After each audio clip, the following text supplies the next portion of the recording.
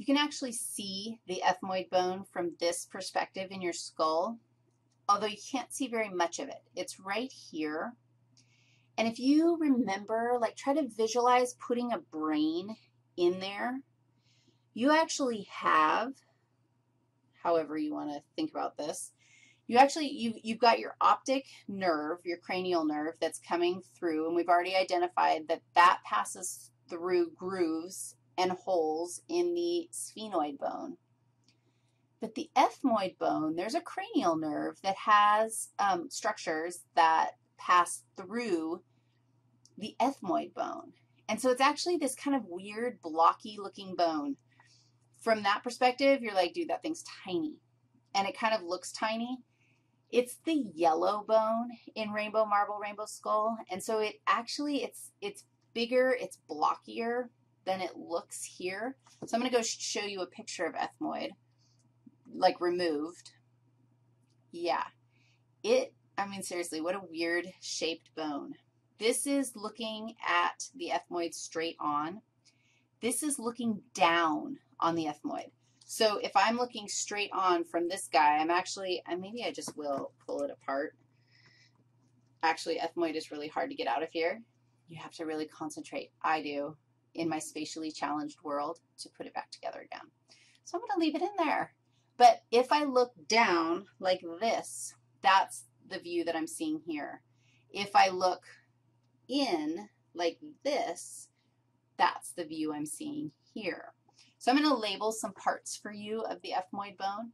First of all, I told you that there were little foramina that somebody was passing through, and that's actually cranial nerve number 1, the olfactory bulb, has all those little extensions that embed in the olfactory epithelium, and that's how you pick up smell, and those are called the cribriform foramina, and there are tons of tiny little holes, and that's how I'm pointing them out because I think that they're helpful for orienting top and bottom, and when you're looking down, it makes sense that you're going to have a way for the smell for cranial nerve number 1 to get into your nose.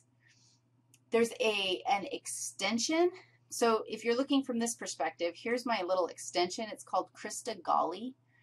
And if I were able to go backwards into this space, you would totally see the cribriform foramina.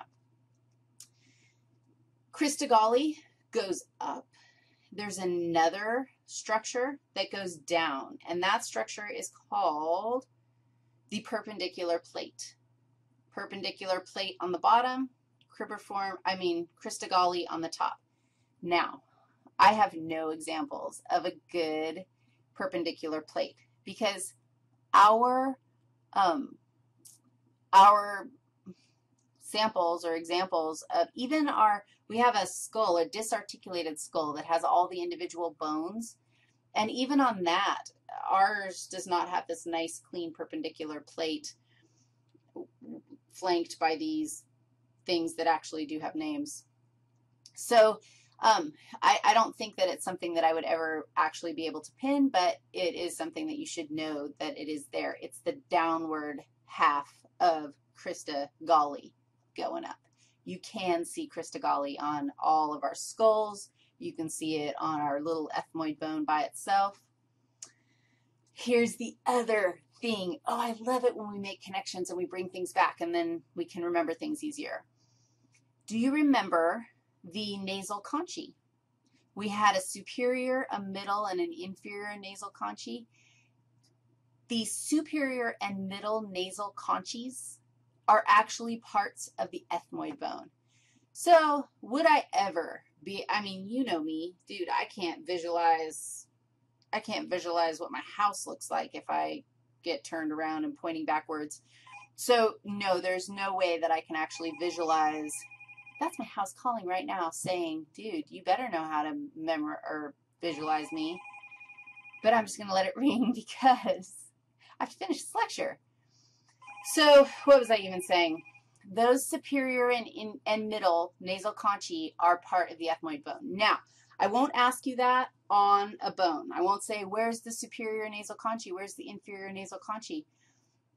I will ask you on Linda's half head, because we know where the middle nasal conchae is. We can actually see it and lay a pin upon it. And I can say, name this structure. Yeah, nice try. Name this structure and tell me the bone that lies beneath it. So that's the middle nasal conchae, and that bone beneath it is the ethmoid bone. Now, it isn't the case with the inferior nasal conchae. I think I told you everything, and now I'm going to call my family. Be right back.